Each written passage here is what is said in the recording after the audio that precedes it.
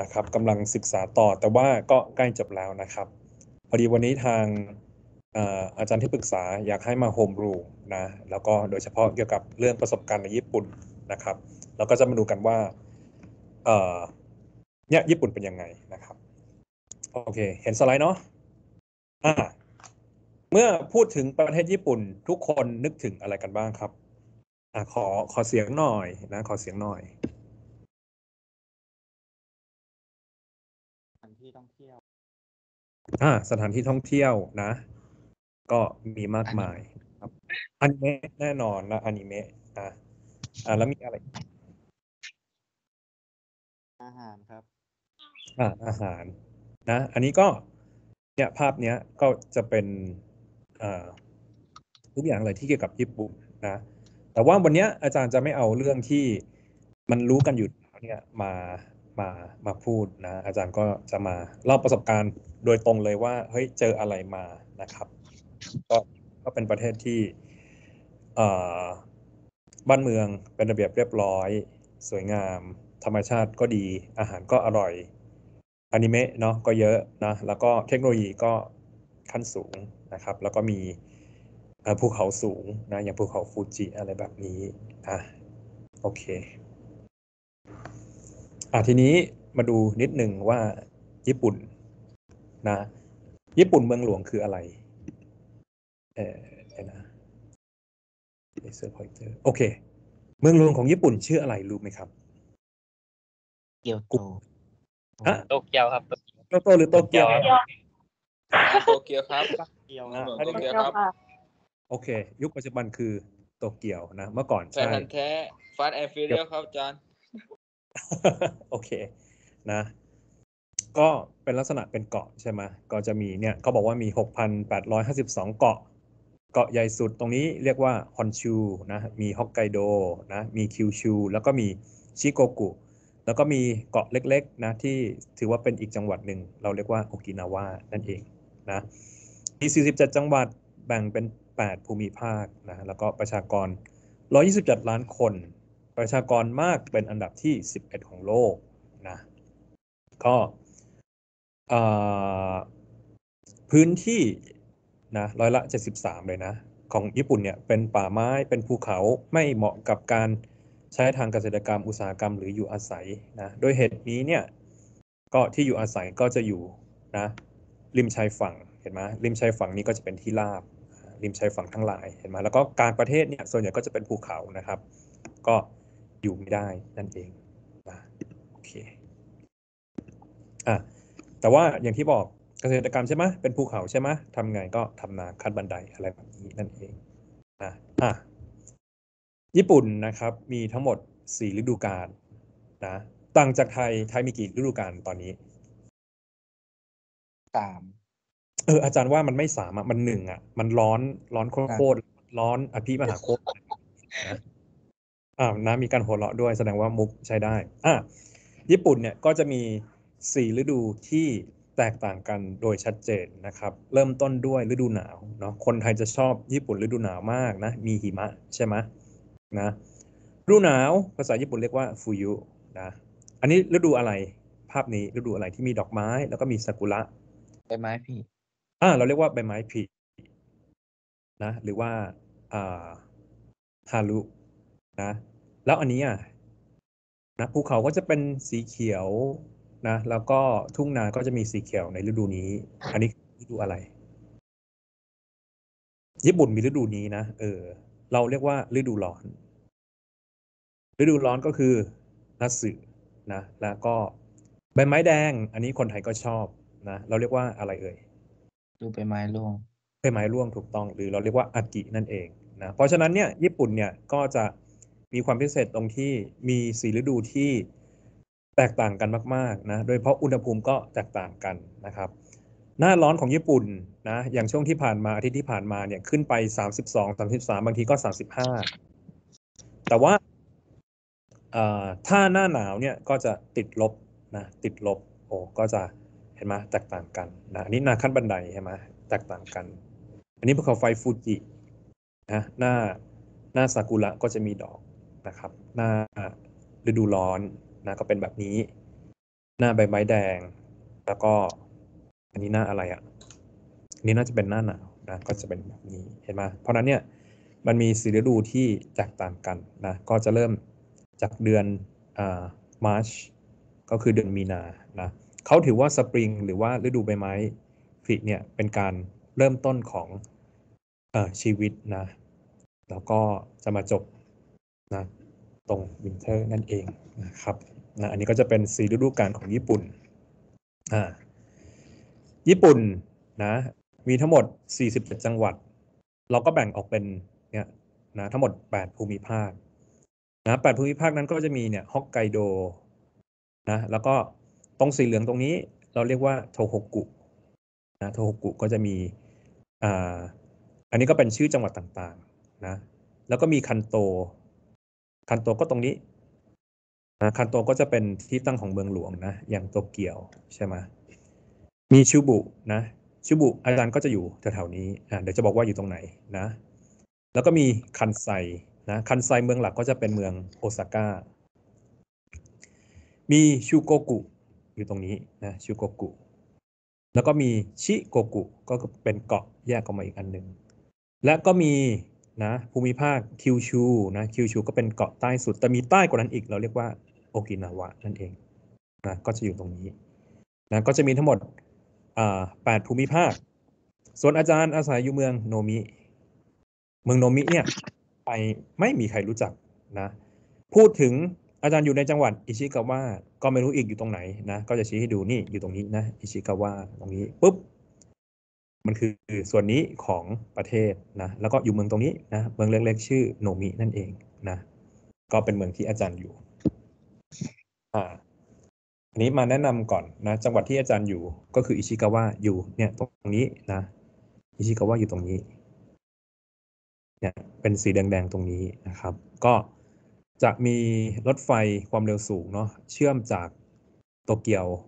นะก็สามารถมาได้นะมีสนามบินนะครับแล้วก็มีรถไฟจากโอซาก้าจากเกียวโตเนี่ยก็สามารถมาตรงนี้ได้พอดีนะอิชิกาวะ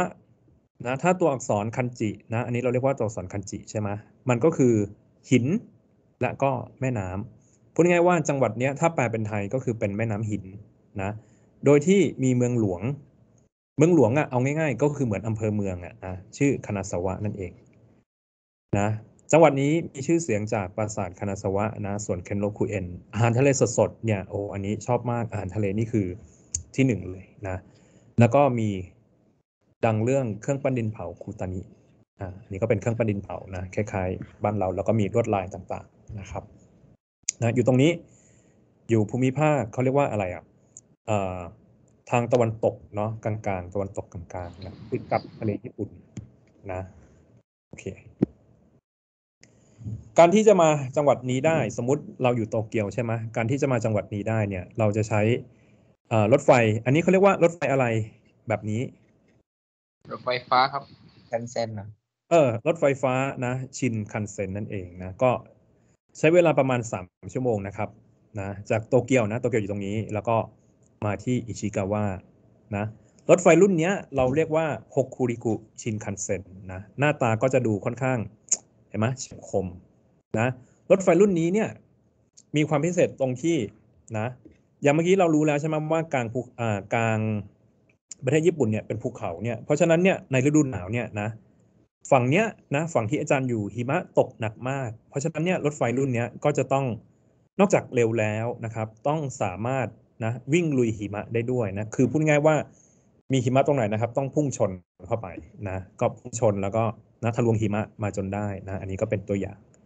เนี่ยก็จะวิ่งเข้าไปตามภูเขานะที่มีหิมะนะครับก็จะเป็นแถวนี้ก็จะมีหิมะตกเยอะมากนะเพราะนั้นอันนี้ก็คือ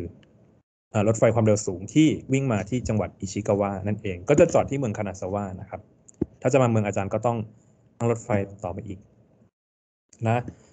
อย่างที่บอกไปแล้วนะหิมะเยอะใช่ไหมมีคนก็อยากรู้ว่าญี่ปุ่นเนี่ยตรงไหนบ้างที่หิมะตกเยอะนะหิมะที่ญี่ปุ่นเนี่ยจะตกเยอะฝั่งที่เป็นทะเลญี่ปุ่นนะฝั่งที่เป็นทะเลญี่ปุ่นก็ตั้งแต่นะโทโทรินะอิชิกาวะฟุกุอินะโทยาม่า นิกาตะอะไรไล่ขึ้นไปเรื่อยจนถึงฮอกไกโดเพราะนั้นเนี่ยฝั่งทะเลญี่ปุ่นเนี่ยหิมะก็จะตกเยอะหลายคนไปโตเกียวไปโอซาก้าไปเกียวโตนะก็จะบอกว่าเอ้ยหิมะอยู่ไหนนะหิมะมันไม่ได้ไปตกถึงตรงนั้นนะมันมาตกอีกฝั่งหนึ่งนะครับซึ่งหิมะก็เยอะมากนะอย่างภาพนี้เป็นภาพนาขั้นบันไดนะนาขั้นบันไดที่อาจารย์ให้ดูเมื่อกี้หน้าหนาวก็จะคือเป็นแบบนี้เลยก็คือมีแต่หิมะนะส่วนความสูงของหิมะก็นะก็เลยหัวอาจารย์ไปเรียบร้อยแล้วนะก็สูงมากๆเลยนะครับหิมะตกคือตกแบบจริงจังมากๆนะตรงนี้เพราะฉะนั้นเนี่ยนะคนที่อยู่ฝั่งทะเลญี่ปุ่นหรือฝั่งที่อาจารย์อยู่เนี่ยนะไม่ใช่ฝั่งโตเกียวเนี่ยก็คนที่มีรถก็จะต้องนะทำการโกยหิมะนะแล้วก็ต้องมียาง2ฤดูนะมียางหน้าร้อนนะตอนนี้ช่วงหน้าร้อนใช่ไหมแล้วก็ยางฤดูหนาวเนี่ยเห็นไหมดอกยางมันจะต่างกันนะดอกยางมันก็จะต่างกันนะเนี่ยแล้วก็วันไหนหิมะเยอะใช่ไหมเราก็ต้องมาโกยหิมะโอ้โหลำบากมากนะนอกนั้นยังไม่พอนะน้ำที่จะใช้ในการปัดน้ำฝนน้ำเปล่าธรรมดาเนี่ยไม่ได้เพราะอะไรเพราะมันจะแข็งในหน้าหนาวถูกไหมเพราะว่าอุณหภูมิมันต่ำกว่า0เพราะฉะนั้นเนี่ยไอ้น้ำที่ใช้ปัดน้ำฝนเนี่ยต้องเป็นน้ำชนิดพิเศษคือประมาณว่าน้ำที่มันทนติดลบได้แต่ยังไม่แข็งนั่นเองนะและอันนี้ก็คือความสูงของหิมะที่มันตกนะอันนี้คือตกแบบพูดง่ายว่าท่วมรถอาจารย์ไปเลยนะแล้วก็ต้องมาทำการโกยหิมะนะโกยหิมะเพื่อเปิดทางออกมาให้ได้แล้วก็ต้องแซะน้ำแข็งที่เกาะอยู่บนตัวรถด้วยนะอันนี้ก็คือความลำบากนะครับ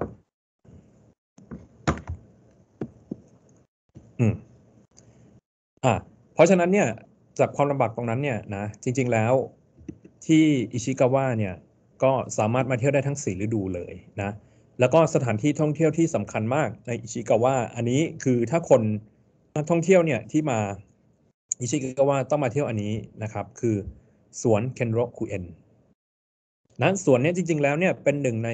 3สวนที่สวยที่สุดในญี่ปุ่นนะแต่โดยส่วนตัวอาจารย์คิดว่าที่นี่คืออันดับที่1นะที่นี่คืออันดับที่1นะก็ดูเหมือนสวนธรรมดาใช่ไหมนะแต่ว่าต่างฤดูกันเนี่ยมันก็จะมีความงามต่างกันนะอันนี้ให้ดูตรงนี้นะจะเป็นสัญลักษณ์ของที่นี่เลยนะมันจะเป็นเขาเรียกว่าโคมไฟหินโคโตจินะได้มาจากรูปร่างตัวโคมไฟนะแล้วก็คล้ายสะพานขึงด้วยสายโคโตะหรือว่าพินในญี่ปุ่นเนี่ยอันนี้ก็จะเป็นโคมไฟลักษณะนี้นะแล้วก็ที่พิเศษมากๆนะที่พิเศษมากๆคือทุกวันที่1 พฤศจิกายนนะต้นสนเนี่ยต้นสนตรงเนี้ยนะเขาจะทำการขึงด้วยเชือกเห็นไหมเขาจะทำการขึงด้วยเชือกนะ1 พฤศจิกายนต้องเริ่มเอาเชือกมาขึงต้นไม้เพราะอะไรเพราะว่าอย่างที่บอกนะตรงเนี้ยมันหนาวหิมะมันตกเยอะเพราะฉะนั้นเนี่ยถ้าสมมติว่าคุณไม่เอาเชือกขึงไว้เกิดอะไรขึ้นหิมะก็จะทำการนะสะสมใช่ไหมบนต้นไม้แล้วต้นไม้มันก็จะหักโค่นได้นั่นเองเพราะฉะนั้นเนี่ยเขาก็ต้องนะเอาเชือกมาขึงกิ่งไม้เอาไว้นะแล้วก็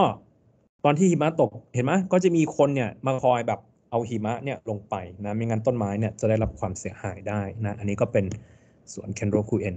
นะเพราะฉะนั้นเนี่ยทั้ง4ฤดูนะก็จะมีความสวยงามต่างกันออกไปนะฤดูใบไม้แดงนะหรือว่าเขาเรียกว่าอะไรนะใบไม้ร่วงใช่ไหมก็จะสวยมากๆนะฤดูซากุระนะฤดูหนาวแล้วก็ฤดูร้อนนะฤดูร้อนก็จะเขียวๆนะแล้วก็น้ำใสๆแบบนี้นะนี่เป็นสวนเคนโรคุเอ็นเป็นสวนที่ควรมานะครับถ้าจะมาอิชิกาวะนะแล้วก็นะมีปราสาทคานาซาวะนะอันนี้ก็ช่วงซากุระเช่นเดียวกันนะก็จะเรียกได้ว่ามีซากุระบานทั้งเมืองเลยนะแล้วก็ในตัวปราสาทนี้ก็สวยมากๆนะครับอันนี้นะปราสาทคานาซาวะนะอันนี้ก็อยู่ในเมืองหลวงอยู่แล้วก็นะอย่างที่บอกคือญี่ปุ่นเนี่ยพื้นราบหาได้ยากมากเลยนะเพราะฉะนั้นเนี่ยแต่เขาก็อยากทำเกษตรกรรมใช่ไหมเขาก็ทำนาขั้นบันไดนะจริงๆเมืองไทยก็มีนะนาขั้นบันไดจริงๆของเมืองไทยอาจจะสวยกว่าที่นี่ด้วยนะแต่ว่าอันเนี้ยมันมีเห็นไหมมันมี4ฤดูนะ หน้าร้อนนะครับปลูกข้าวแล้วก็เกี่ยวข้าวช่วงฤดูใบไม้ร่วงหน้าหนาวทำอะไรหน้าหนาวเนี่ยมันมีหิมะใช่ไหมแต่ว่าเขาก็อยากให้มีนักท่องเที่ยวมานะครับเขาก็เลยเอาไฟนะทำเป็นไฟทำเป็นเรียกว่าไลท์อัพนะทำเป็นแบบเปิดไฟส่องสว่างตอนกลางคืนก็ทำให้นักท่องเที่ยวมาเช่นเดียวกันนะตรงนี้ก็สวยมากนะอาจารย์ก็ไปมาทั้ง2 ฤดูแล้วนะครับก็สวยมากที่นี่นะเราเรียกว่าชิราโยเนะเซนไมดะนะอยู่ที่เมืองวาจิมะนะครับอันนี้เป็นนาขั้นบันไดที่นะในจังหวัดนี้ก็ดังมากเช่นเดียวกันนะแล้วยังไม่พอนะจังหวัดนี้ติดทะเลนะติดทะเลเรามีหาดทรายที่สามารถเนี่ยเอารถลงไปขับได้ปกติใช่ไหมในเมืองไทยถ้าเราเอารถลงไปขับที่ทรายเป็นยังไงนะก็จะติดลมใช่ไหมแต่ที่นี่เห็นไหมทรายยังแข็งเลยนะนี่เอารถลงไปได้นะครับอันนี้อาจารย์ก็ขับอยู่นะแล้วก็ไปจอดนะครับทุกคนก็จอดแล้วก็มีการดริ้งกันเล็กน้อยนะหรือแม้แต่รถบัสคันใหญ่ๆก็สามารถขับมาได้เช่นเดียวกันนะอันนี้เป็นหาดที่เขาเรียกว่าชิริฮามาไรท์เวย์นะเอารถลงไปขับได้โอ้โหสุดยอดเลยนะแล้วอันนี้ก็จะมีเขาเรียกว่าย่านการค้าโรงน้ำชาเก่านะก็จะเป็นย่านเก่าแก่นะก็จะเป็นบ้านไม้นะอันนี้ก็ตั้งแต่สมัยโบราณมาเลยแล้วก็คนส่วนมากเนี่ยมาย่านเนี้ยนะในคานาซาวะก็จะมาเดินถ่ายรูปเล่นนะครับแล้วก็ใส่ชุดอันนี้เรียกว่าชุดอะไรพอรู้ไหม ยูกาตะแบบ มันมี2แบบเนาะมียูกาตะแล้วก็กิโมโนจริงๆมันคล้ายกันนะครับอันนี้ก็เป็นกิโมโนแต่ว่ายูกาตะเนี่ยเรามักจะใส่หน้าร้อนนะก็จะคล้ายๆกันนะกิโมโนก็จะใส่หน้าหนาวกิโมโนก็จะใส่ค่อนข้างแน่นๆหน่อยก็จะเป็นชุดแบบนั้นนะครับอันนี้ก็เป็นนะแล้วก็จะมีร้านค้าร้านอาหารอะไรแบบนี้ต่างๆนะก็จะเป็นบ้านไม้ๆอันนี้ก็จะเก่าหน่อยนะแล้วก็มีพิพิธภัณฑ์ศิลปะร่วมสมัยนะจุดเด่นตรงนี้จริงๆแล้วรูปมันไม่ค่อยมีเพราะว่าจริงๆแล้วเนี่ยมันก็จะมีพวกผลงานศิลปะแต่ว่าอันเนี้ยเราถ่ายรูปออกมาไม่ได้นะแต่ที่จุดเด่นของอันนี้ก็คือนะจะมีสระว่ายน้ำแต่เป็นสระว่ายน้ำที่แบบยังไงเสมือนกับว่าเรา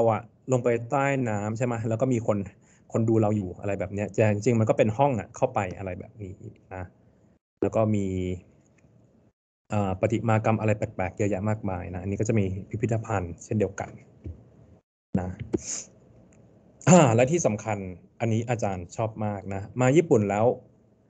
ต้องมาทำสิ่งนี้ครับคือการแช่ออนเซ็นนะในจังหวัดอิชิกาวะก็จะมีคากะออนเซ็นนะหรือเราเรียกว่าเป็น4 หมู่บ้านออนเซ็นนะก็จะมีคาตายามาสุยามานากะยามาชิโร่แล้วก็อาวาสุนะก็จะเป็นออนเซ็นโบราณเลยนะก็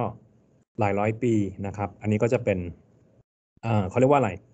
ออนเซ็นแบบพับลิกนะแบบสาธารณะกลางเมืองนะครับจ่ายเงินแล้วก็เข้ามาได้เข้ามาแล้วก็จะเจอบ่อเล็กๆนะครับแบบนี้นะบ่อเล็กๆแบบนี้หรือถ้าอยากได้แบบ private หน่อยนะครับก็จะไปโรงแรมนะโรงแรมก็จะมีเป็นบ่อนะ outdoor นะครับแล้วก็มานั่งดูธรรมชาติแบบนี้นะแช่น้ำร้อนนี่เป็นอะไรที่ดีมากนะครับแต่ว่าหลายคนอาจจะยังไม่รู้ว่าตอนแช่น้ำร้อนเนี่ยเราต้องทำยังไงนะครับเราต้องทำการเรียกได้ว่าถอดทุกอย่างนะครับถอดทุกอย่างออกนะครับถอดทุกอย่างออกเลยอันนี้เรื่องจริงนะก็คือออนเซ็นของญี่ปุ่นเนี่ยนะถอดทุกอย่างจริงๆนะถ้าใครไปญี่ปุ่นครั้งแรกเขาบอกให้ลงออนเซ็นนะคุณต้องทำการเอาง่ายแก้ผ้าแต่ว่าไม่ต้องกลัวนะเพราะว่าทุกคนเนี่ยมีเหมือนกันนะทุกคนมีเหมือนกันก็ไม่ต้องไปจ้องมากนะครับนะก็ส่วนใหญ่แล้วเนี่ยกฎในออนเซ็นเนี่ยก็คือห้ามคนที่มีพวกอะไรนะพวกสักพวกแทททูอะไรแบบเนี้ยนะเขาจะไม่ให้ลงนะเป็นส่วนใหญ่นะแล้วก็ส่วนใหญ่แล้วเนี่ยก็จะแยกเพศชายหญิงเนี่ยหลายคนก็จะงงนะว่าอันไหนเป็นผู้หญิงอันไหนเป็นผู้ชายนะอันนี้ก็จะมีสัญลักษณ์คันจินะตัวคันจิผู้หญิงแล้วก็ตัวคันจิผู้ชายบอกอยู่นะพอเข้าไปปุ๊บใช่ไหมสมมติมีชุดอย่างนี้อยู่นะมีชุดแบบนี้อยู่ก็จะต้องทำการถอดออกมาทุกอย่างนะถอดทุกอย่างเลยแล้วก็ใส่ไว้ในตะกร้าหลังจากนั้นนะครับเดินเข้ามาอีกห้องหนึ่งก็จะเจอห้องแบบนี้ อันนี้คือที่อาบน้ำนะเวลาเราอาบนะครับเนื่องจากว่าเราต้องไปแช่รวมกับคนอื่นเนาะเราต้องอาบอย่างสะอาดเลยนะอาบให้สะอาดที่สุดนะถูตัวให้มันสะอาดนะสิ่งที่เราเอาเข้าไปได้นะครับจะมีแค่ผ้าเช็ดตัวผืนเล็กๆอันเดียวเท่านั้นนะขั้นแรกอาบน้ำให้สะอาดนะแล้วก็ไปแช่น้ำนะครับส่วนผ้าเช็ดตัวเนี่ยก็ผ้าผืนเล็กๆเนี่ยนะห้ามเอาจุ่มลงไปในน้ำนะก็สามารถวางไว้บนหัวหรือว่าวางไว้ริมขอบได้นะครับนะแบบนี้พอเสร็จปุ๊บก็นะเช็ดตัวแล้วก็อาบน้ำนะครับแล้วก็พักผ่อนออกไปนะอันนี้ออนเซ็นนี่ออนเซ็นที่อาจารย์ชอบมากนะอันนี้ไปมาเมื่อฤดูหนาวปีที่ผ่านมานะครับทาการะกาวะออนเซ็นนะก็เป็นออนเซ็นที่อยู่ท่ามกลางหิมะเลยนะอันนี้ก็ตั้งกล้องแล้วถ่ายเองนะไม่มีใครมาถ่ายให้นะและอันนี้เป็นออนเซ็นที่เป็น outdoor นะเป็นแบบบ่อเปิดและที่สำคัญคือไม่มีการแบ่งเพศพอคนพูดว่าโอ้ยไม่มีการแบ่งเพศก็เห็นกันหมดเลยสิเปล่าครับที่นี่เขาก็มีนะมีความเป็นส่วนตัวนะมีการปกปิดนิดนึงเขาก็จะมีเป็นเขาเรียกว่าอะไรเหมือนเอี้ยมเหมือนเป็นผ้าเช็ดตัวอย่างผู้หญิงเนี่ยก็จะมีเป็นแบบนี้ให้นะผู้ชายก็จะมีเป็นกางเกงนะให้ใส่เอาไว้นะครับแล้วก็เดินไปเดินมาตรงนี้แหละนะโอ้โหซึ่งหนาวมากนะครับหนาวมากนะก็จะเป็นบ่อแล้วก็มีแม่น้ำไหลผ่านตรงกลางนะแล้วก็มีหิมะหมดเลยนะอันนี้ก็ทากะออนเซ็นอันนี้ดีมากนะครับถ้ามีโอกาสนะมาญี่ปุ่นก็มาแช่ออนเซ็นนะจริงๆเมืองไทยก็มีนะหลายที่นะแต่ภาคเหนือลงมานะครับทางใต้ก็มีที่ละนองใช่ไหมโอเคแล้วก็แน่นอนว่าเรามีสถานที่ท่องเที่ยวในทางธรรมชาติด้วยนะก็จะมีแม่น้ำนะจังหวัดนี้คืออิชิกาวะนะแม่น้ำหินนะมีทั้งแม่น้ำแล้วก็มีภูเขานะครับภูเขานี้เราเรียกว่าฮักกุซังถ้าฮักกุซังเนี่ยแปลเป็นภาษาไทยเลยก็คือภูเขาที่มีสีขาวนะเพราะฉะนั้นในฤดูหนาวเนี่ยโอ้โหตรงนี้มันจะมีหิมะลงเยอะแล้วขาวมากนะครับขาวมากนะขาวมากๆเลยนะเราเรียกว่าฮักซังมีความสูง 2,700 เมตรนะครับก็สูงประมาณดอยอินทนนท์นะมากกว่าดอยอินทนนท์นิดนึงนะครับนะมีแม่น้ำนะครับเทโดริกาวะแล้วก็มีน้ำตกลงมาแบบนี้นะอันนี้คือฮักซังเทโดริกาวะจิโอพาร์คนะครับแล้วภูเขาอันนี้ก็จะเป็นภูเขาที่สำคัญมากๆในญี่ปุ่นนะภูเขาฮักคุซังเนี่ยเป็นภูเขาที่สูงที่สุดในจังหวัดนะครับมีหิมะตลอดทั้งปีนะทั้งที่มีความสูงเพียงแค่ 2,700 เมตรนะภูเขาไฟฟูจินะสูง3,700 เมตรที่นี่ 2,700 เมตรแต่ว่าก็จะมีบนยอดเขาเนี่ยนะแม้แต่ในหน้าร้อนเนี่ยก็จะมีหิมะลงเหลืออยู่นะครับนะและอันนี้คือมหาลัยของอาจารย์อาจารย์อยู่ตึกประมาณตรงเนี้ยนะนั่งอยู่ประมาณตรงนี้นะตอนนี้นะแล้วก็ในฤดูหนาวเนี่ยนะถ้าท้องฟ้าใสๆนะมีหิมะลงเยอะๆนะครับข้างหลังเนี่ยเราจะสามารถเห็น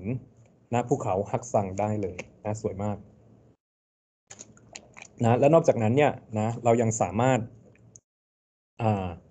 ปีนขึ้นภูเขาไปได้ด้วยนะครับเดินขึ้นเขาได้ด้วยนะในฤดูร้อนนะเราเดินขึ้นเขาได้ด้วยนะแล้วก็ภูเขาเนี้ยนะครับก็เป็น1 ใน 3ภูเขาศักดิ์สิทธิ์ของญี่ปุ่นนะมี3 อันเท่านั้นที่ศักดิ์สิทธิ์ในญี่ปุ่นนะก็จะมีฟูจิซังอันนี้เรารู้กันอยู่แล้วนะภูเขาไฟฟูจินะมีทาเทยามะแล้วก็มีฮากุซังอันนี้นั่นเองอันนี้ก็เป็นภูเขาในอิชิกาวะแล้วสถานที่ท่องเที่ยวอีกอันหนึ่งที่คนที่มาที่อิชิกาวะแล้วพลาดไม่ได้นะเราเรียกว่าตลาดปลาโอมิโจที่นี่นะครับเราติดทะเลญี่ปุ่นเพราะฉะนั้นเนี่ยทะเลญี่ปุ่นเนี่ยก็จะมีความหลากหลายทางสารอาหารมากนะทะเลมันก็จะค่อนข้างเย็นกว่าทะเลแปซิฟิกนะครับเพราะนั้นเนี่ยนะก็จะมีกุ้งมีปูตัวใหญ่ๆนะแล้วที่สำคัญนะครับก็จะมีอาหารทะเลอันนี้นะอันนี้เพิ่งไปกินมาเมื่อวันก่อนนะอันนี้เราเรียกว่า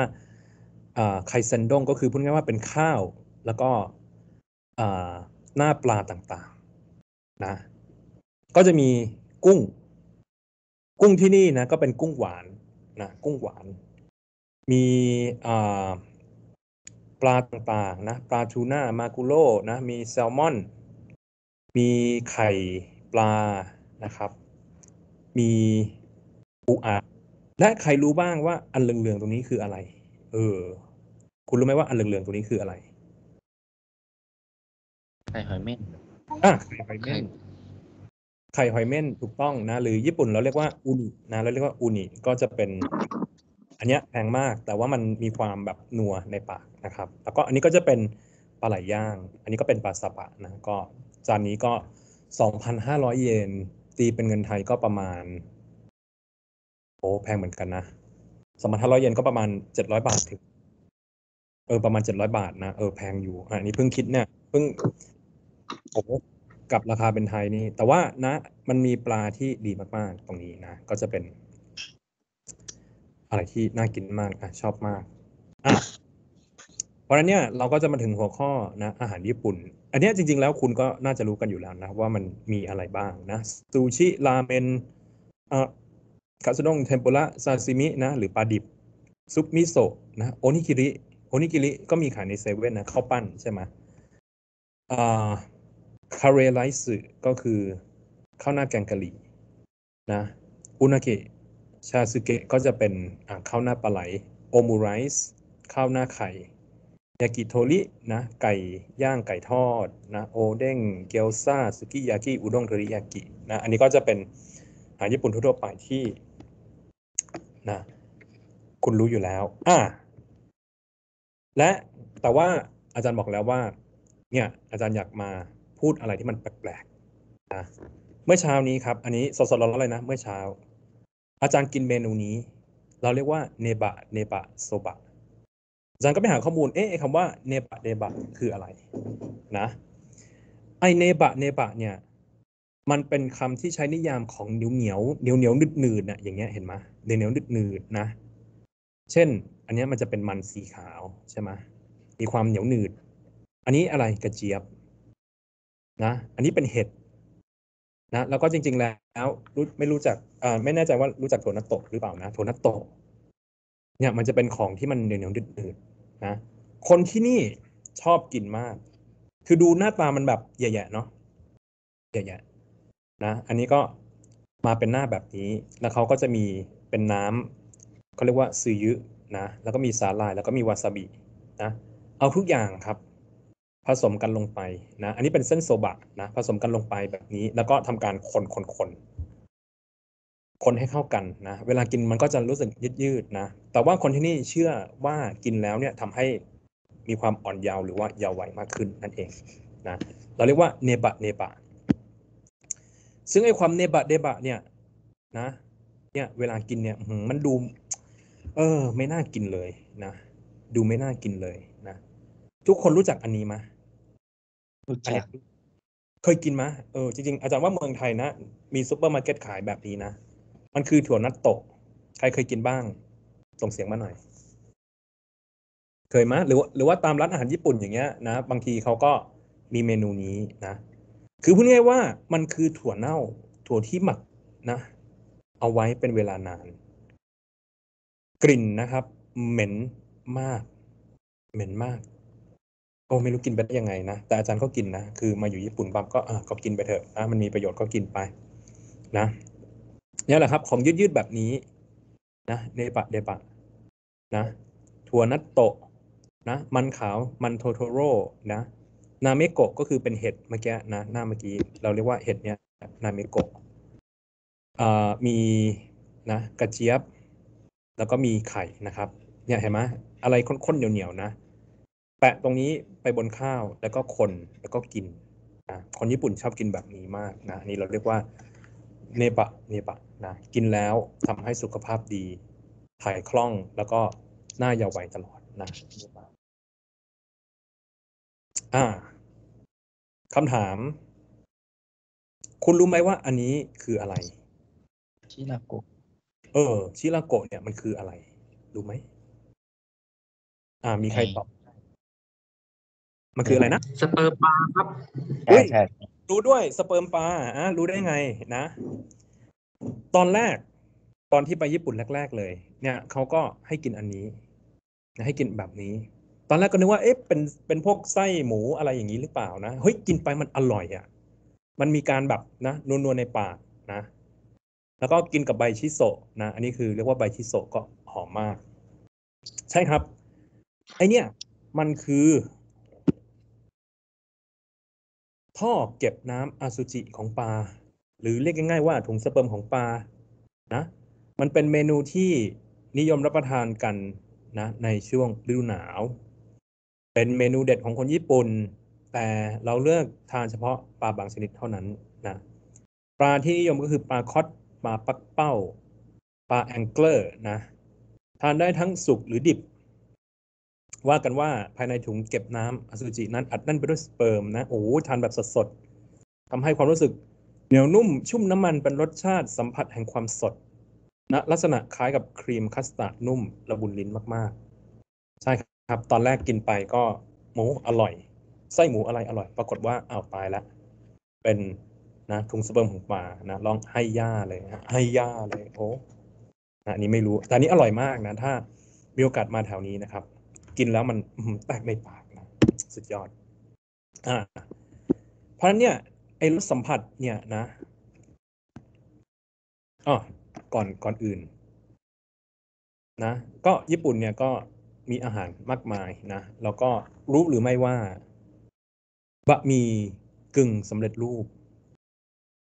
คิดค้นนะที่แรกนะที่ญี่ปุ่นโดยบริษัทชื่อนิชชินรู้จักนิชชินไหมน่าจะรู้จักกันอยู่แล้วนะนิชชินนะคิดค้นโดยนะโมโมฟุกุอันโดคือท่านนี้นะครับจากบริษัทนิชชินฟู้ดนะก็มีแรงบันดาลใจอีกแล้วนะมาจากสภาพสงครามโลกนะที่ญี่ปุ่นพ่ายแพ้ต้องเสียเงินจำนวนมากนะความอยู่ประชาชนก็ไม่ดีนะมีการต้องรอรับแจกขนมปังจากรัฐบาลนะก็เขาก็เลยคิดเมนูที่ชาวญี่ปุ่นรับประทานได้นะแล้วก็ราคาถูกด้วยก็คือราเมงหรือบะหมี่นะเขาก็พัฒนาโดยการนะเอาเส้นบะหมี่มาทอดอบแห้งนะครับแล้วก็สามารถนำเอามานะทานอีกครั้งได้โดยการเติมน้ำร้อนนะ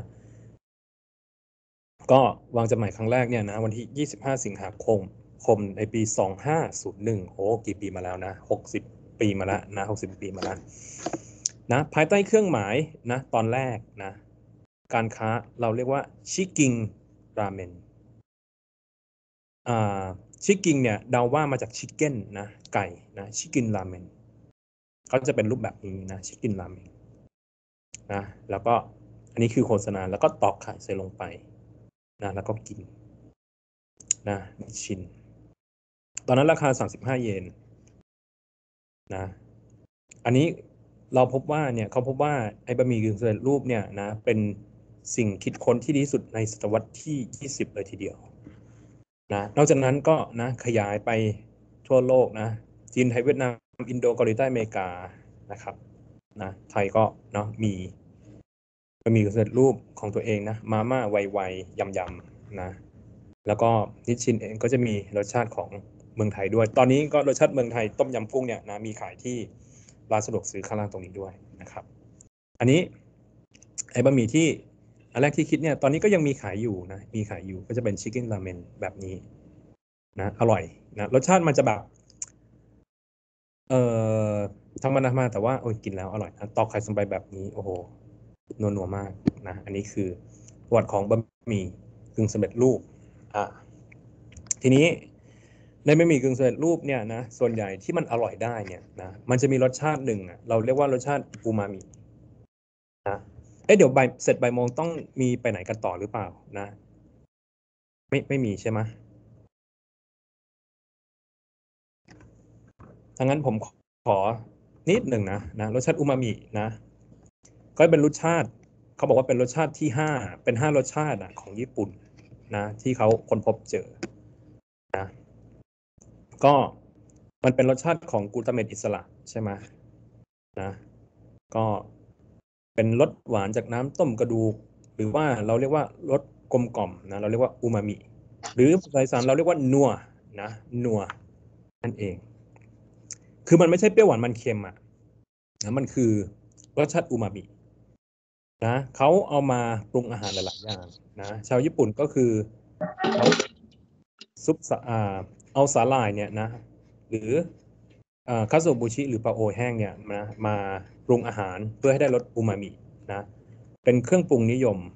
ก็ใช้โชยุหรือซีอิ๊วญี่ปุ่นนะส่วนในอาหารไทยนะก็จะใช้พวกนะน้ำปลากะปิใช่ไหมปลาร้าน้ำบูดูไตปลา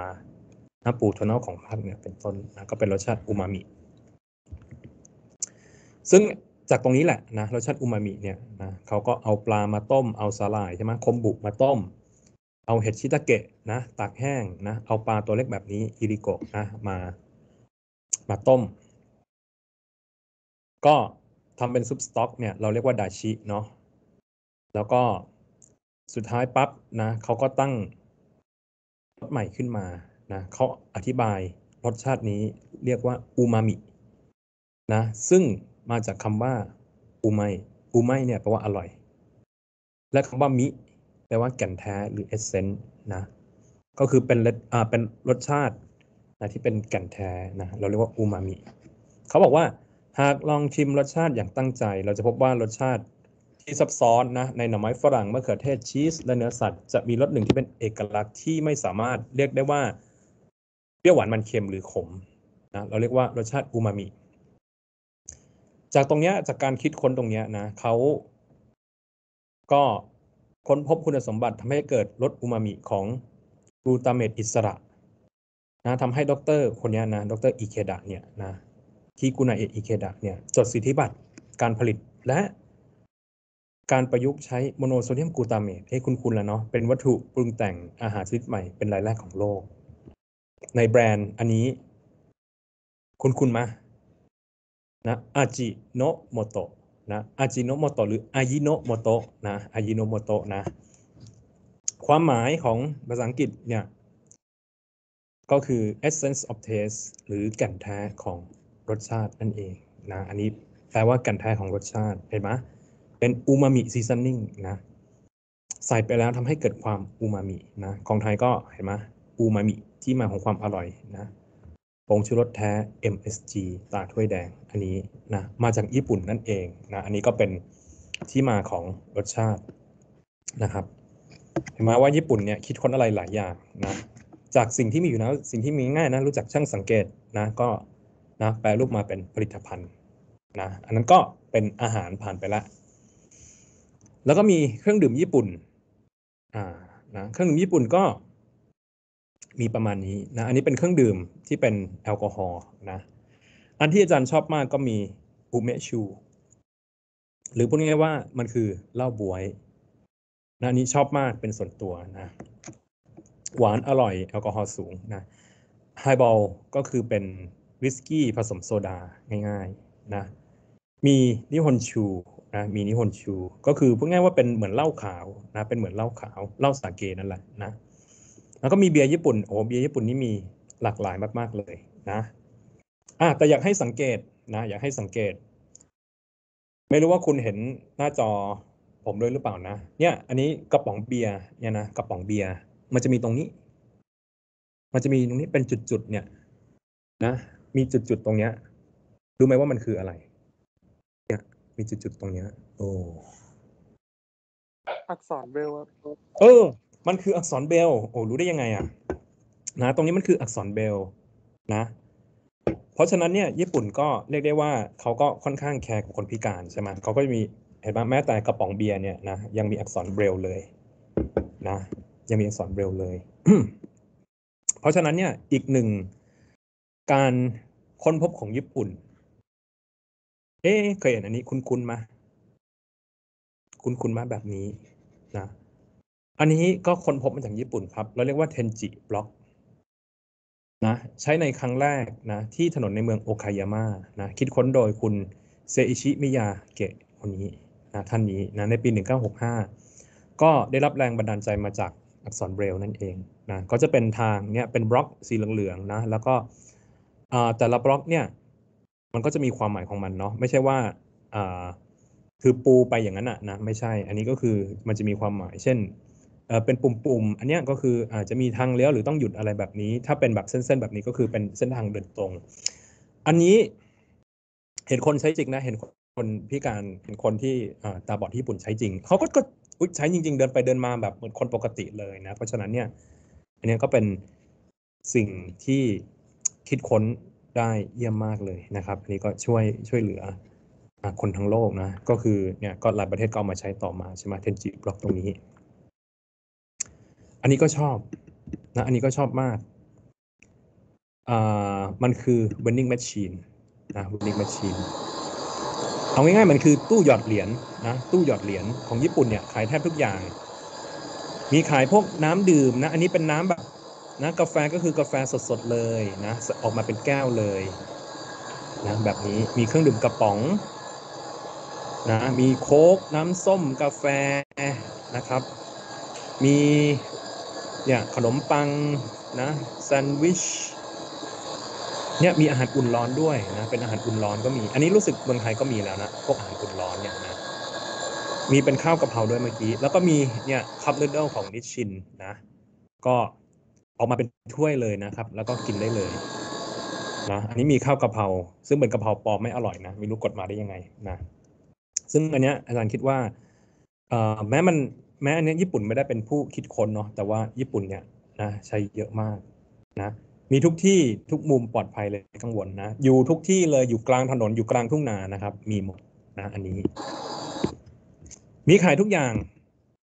ขายทุกอย่างนะอะไรที่ขายได้ขายหมดนะ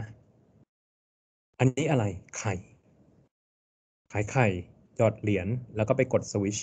แล้วก็ไข่ก็จะออกมานะก็หยิบไข่ออกมาได้อาหารอุ่นร้อนนะแบบตู้เมื่อกี้มีขายบุหรี่ด้วยนะแต่ขายบุหรี่เนี่ยเราต้องไปลงทะเบียนว่าเราอายุมากกว่า20 ปีนะเขาถึงจะขายให้นะต้องใช้สมาร์ทโฟนมาสแกนมาอะไรด้วยนะร่มก็มีขายนะอุปกรณ์ป้องกันนี่อุปกรณ์ป้องกันก็มีขายนะเสื้อยูนิโคลนะหรือแม้แต่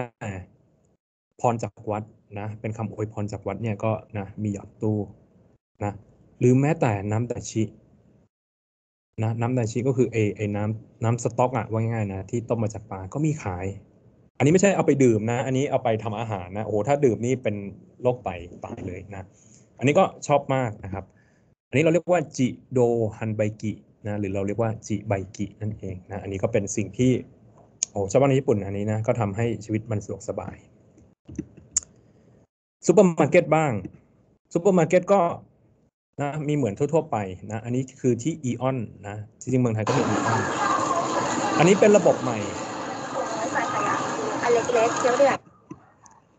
นะเราสามารถใช้สมาร์ทโฟนนะที่เขามีให้แล้วก็สแกนบาร์โค้ดปุ๊บใช่ไหมมันก็ขึ้นราคามาแล้วก็ใส่ไปในตะกร้าได้เลยแล้วก็ตอนไปจ่ายนะตอนไปจ่าย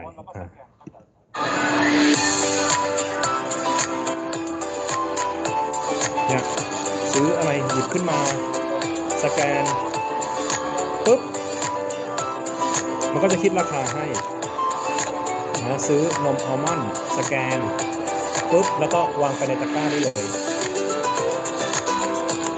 นะคอนเฟรกสแกนปุ๊บแล้วก็ใส่ในตะกร้าแบบนี้นะมันก็จะขึ้นยอดราคามาแล้วก็ตอนเช็คเอาท์เดี๋ยวดูก่อนเช็คเอาท์นะพอเช็คเอาท์ก็ไปที่เครื่องนะสแกน QR code ปุ๊บรายการมันก็จะขึ้นมาตรงนี้นะรายการขึ้นมาตรงนี้นะครับแล้วก็ใส่เงินเข้าไปได้นะใส่เงินเข้าไปได้ก็เป็นอันจบคือแทบไม่ต้องมีอะไรพนักงานแคชเชียร์มานะมายุ่งเลยนะครับอันนี้ก็นะอันนี้ก็เป็นระบบที่กำลังทดลองอยู่นะที่ห้างอีออนนะอันนี้ก็สะดวกมากนะครับมือถือไอ้สมาร์ทโฟนตรงนี้ไม่ต้องเป็นของตัวเองด้วยนะก็คือมาหยิบแล้วก็เอาไปใช้ได้เลยนะแบบนี้อันนี้อาจารย์คิดว่าสะดวกมากนะเนี่ยเพราะนั้นเนี่ยนะคุณเป็นวิศวกรคุณควรคิดที่จะทำอะไรแบบนี้นะทำให้ชีวิตมันสะดวกมากขึ้นนะอันนี้ท็อปิกนี้สำคัญเคยดูเรื่องนี้ไหม How to ทิ้งเคยดูไหมฮัลโหลเคยดูกันไหมครับเรื่องนี้ไม่ครับผมไม่เคยดูครับโอเคไม่เคยโอเคไม่เป็นไรเราจะมาดู How to ทิ้งในเวอร์ชันญี่ปุ่นนะ how to ทิ้งเมืองไทยบอกว่าทิ้งอย่างไรไม่ให้เหลือเธอนะของญี่ปุ่นคือทิ้งอย่างไรไม่ให้มีขยะเลยอันนี้เป็นสิ่งที่น่าทึ่งมากนะอันนี้เราก็มาดูกันว่าทำไม how to ทิ้งของญี่ปุ่นนี่สำคัญมากนะสาเหตุที่เป็นเช่นนั้นคือนะที่ญี่ปุ่นนะไม่มีขยะข้างทางเลยนะการวางถังขยะจะทำให้วิวทิวทัศน์เสียนะบรรยากาศก็จะดูแย่ลงนะเราในฐานะนักท่องเที่ยวนะครับเราก็ต้องเก็บขยะไปทิ้งที่อื่นนะเช่นที่บ้านหรือตามห้างที่มีจุดทิ้งขยะนะแล้วบางเมืองเนี่ยนะมันมีปล่อยให้สัตว์นะกวางอย่างเงี้ยนะเมืองนาราเดินเล่นใช่ไหมถ้ามีขยะปุ๊บนะกวางก็จะไปโซนขยะแทนนะครับนะมีอาสาสมัครในการเก็บขยะนะมีการแยกขยะโหญี่ปุ่นเป็นประเทศที่แยกขยะจนแบบโอ้โหมากๆเลยนะขวดกระป๋องขวดน้ำพลาสติกนะมีการแยกขยะและมีการกำหนดวันเก็บขยะนะอันนี้ตัวอย่างเลยอันนี้เป็นสิ่งที่นะอาจารย์ต้องทำอยู่ทุกวันคือเนี่ยนี่คือที่ทิ้งขยะที่อยู่หน้าห้องอาจารย์ตรงเนี้ยนะเขาก็แยกกันว่าเนี่ยมันก็มีเห็นไหมมีหลายช่องไม่ใช่ว่าทุกอย่างจะทิ้งไปในช่องเดียวกันนะมีอันนี้ขยะที่เผาไม่ได้อะไรคือขยะที่เผาไม่ได้เช่นพวกอาหารพวกเศษขยะพวกกระดาษอะไรเงี้ยธรรมดานะขยะที่เผาไม่ได้นะแล้วก็มีกระป๋องอลูมิเนียมนะมีกระป๋องเหล็กนะตรงนี้ที่ใส่กระป๋องเฮ้ยต้องแยกอีกกระป๋องอลูมิเนียมกับกระป๋องเหล็กโอ้โหนะนอกจากนั้นยังมีขยะที่เผาไหม้ไม่ได้เฮ้ยมีด้วยนะขยะที่เผาไหม้ไม่ได้ขวดเพชรนะขวดเพชรก็คือขวดพลาสติกเนี่ยธรรมดานี่แหละนะขวดเพชรขวดแก้วนะแล้วก็มีพวกกล่องกระดาษด้านสุดท้ายที่ตั้งอยู่ตรงนี้นะก็คือพลาสติก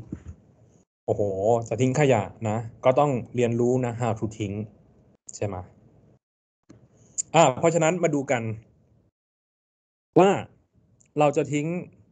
1 2 3 4 5 6อันนี้ขอโทษนะอันนี้ต้องเป็นเบอร์6อย่างไรบ้างนะเบอร์1สมมุติเนี่ยอาจารย์กินเบียร์เพิ่งเสร็จนะกระป๋องเบียร์เบอร์1ควรที่จะไปอยู่ทิ้งที่ไหนอลูมิเนียม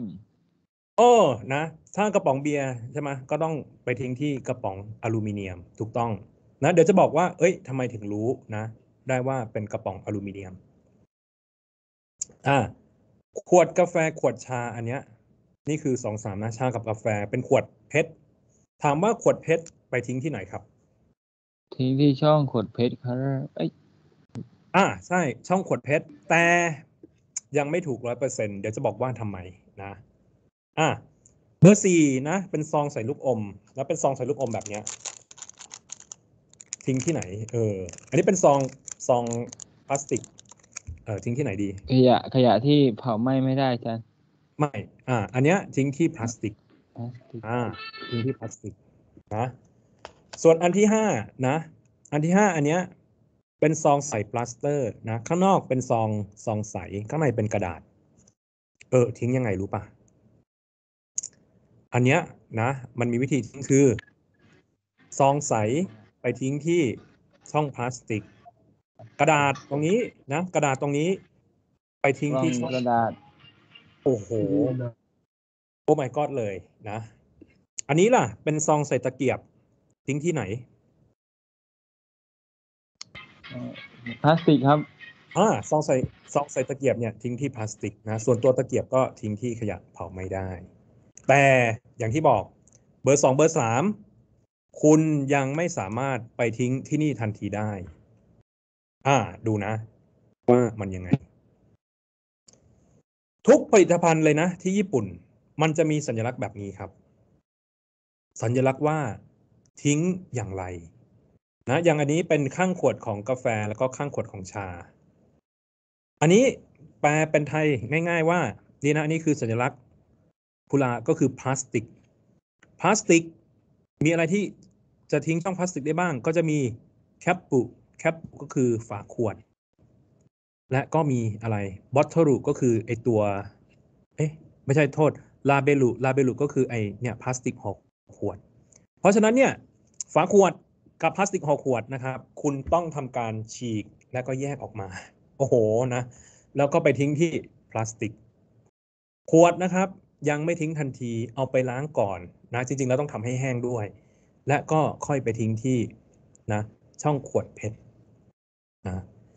ทุกผลิตภัณฑ์เลยนะไม่ว่าจะเป็นซองอันนี้ไม่รู้ว่าคุณเห็นอาจารย์ปะนะคุณเห็นที่อาจารย์แชร์ไอ้นี่มาเนี่ยมันจะมีสัญลักษณ์ตรงนี้อยู่ เห็นครับ สัญลักษณ์เนี่ยอันเนี้ยทิ้งที่พลาสติกนะส่วนไอ้กระป๋องเบียร์เนี่ยเห็นไหมเดี๋ยวนะกระป๋องเบียร์อยู่ตรงไหนนะเนี่ยมันจะมีสัญลักษณ์ตรงเนี้ยสัญลักษณ์ตรงนี้รู้เห็นป่ะนะเขียนว่าอลูมิก็คือกระป๋องอลูมิเนียมนั่นเองนะกระป๋องอลูมิเนียมหรือแม้แต่นี่เห็นไหมคนอโอ้โหคนอนะกล่องนะครับยังต้องมีบอกเลยนะไอซองเนี่ยไอซองกลับมาปั๊บใช่ไหมมันจะมีซองที่เป็นพลาสติกตรงเนี้ยพลาสติกก็ต้องไปทิ้งที่เป็นพลาสติกส่วนกระดาษนะครับกระดาษก็เขาบอกว่าให้เอาไปรีไซเคิลก็คือทิ้งไอช่องล่างสุดนะเป็นพักนะอะไรแบบนี้ก็คือโหการทิ้งขยะญี่ปุ่นนี่นะเยอะนะฮะเยอะแต่ว่าต้องเรียนรู้นะแล้วมันก็จะเยี่ยมเลยนะครับนะทำให้บ้านเมืองเขาสะอาดนะเขาสามารถเอาขยะเนี่ยไปรีไซเคิลแล้วก็นะมาทำเป็นอะไรหลายๆอย่างได้นะอย่างเช่นที่เห็นในโอลิมปิกใช่ไหมนะเขาก็เอาพลาสติกรีไซเคิลนะมาทำการทำเป็นโพเดียมอะไรแบบนี้นะครับนะ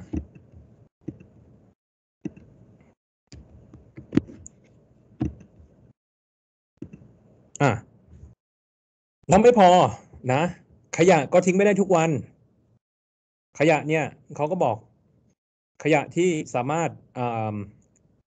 เผาไม่ได้นะ twice a week นะก็มาเก็บแค่2 วันนะวันพุธกับวันเสาร์เท่านั้นขยะที่ไม่สามารถเผาไม่ได้มาเก็บในเดือนนั้นนะเก็บศุกร์ที่2เท่านั้นนะศุกร์ที่2ของเดือนนั้นเท่านั้นพวกพลาสติกทั้งหลายนะเก็บทุกวันอังคารและเห็นไหมในการทิ้งขยะเราต้องซื้อถุงแบบนี้โทษครับเราต้องซื้อถุงเนี่ยถุงแดงใส่พลาสติกถุงน้ำเงินนะมีไซส์ใหญ่ไซส์เล็กก็อันนึงเอาไว้ใส่ขยะเผาไม่ได้แล้วก็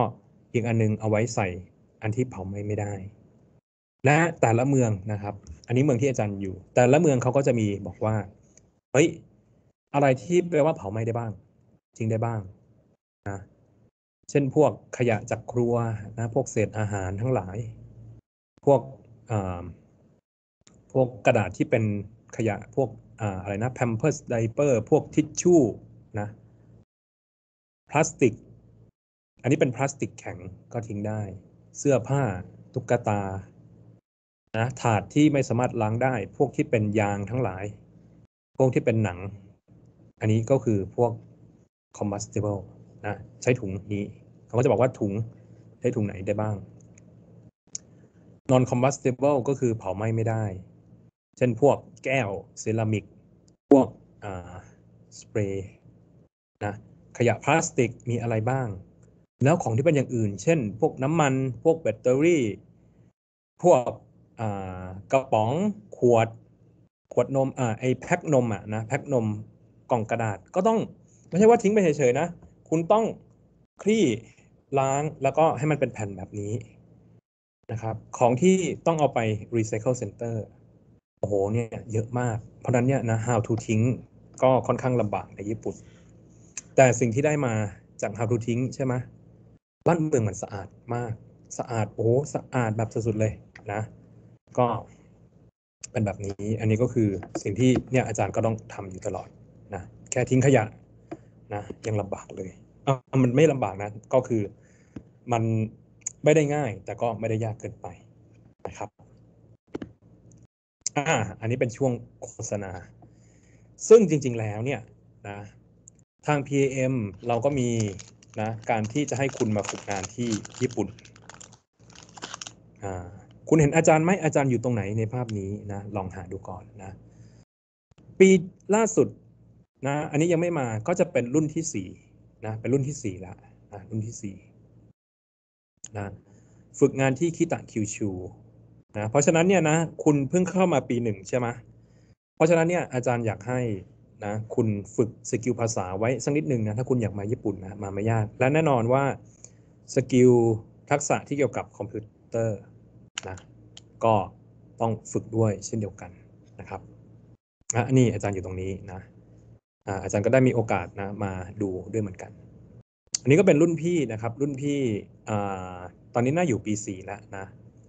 พี่ยูนิฟนะก็ได้ไปฝึกที่บริษัทเรียววะประเทศญี่ปุ่นนะเพราะฉะนั้นเนี่ยโครงการดีๆแบบนี้นะครับสมัครกันด้วยนะครับนะถ้าอยากไปจริงนะครับลองศึกษาภาษาญี่ปุ่นนะศึกษาได้หลายทางไม่ต้องไปลงคอร์สเรียนก็ได้เนี่ยดูอนิเมะนะลองจำบทสนทนานะครับอะไรแบบนี้ก็ได้เนาะโอเคอันนี้ก็เป็นโครงการที่นะอยากเสนอเอาไว้นะสรุปได้อะไรจากญี่ปุ่นนะเมื่อกี้คุณก็น่าจะเห็นแล้วนะปัญหาเป็นที่มาการคิดค้นนวัตกรรมทำให้โลกนี้อยู่น่าอยู่มากขึ้นความคิดความละเอียดเป็นสิ่งสำคัญนะสิ่งที่อาจารย์ว่า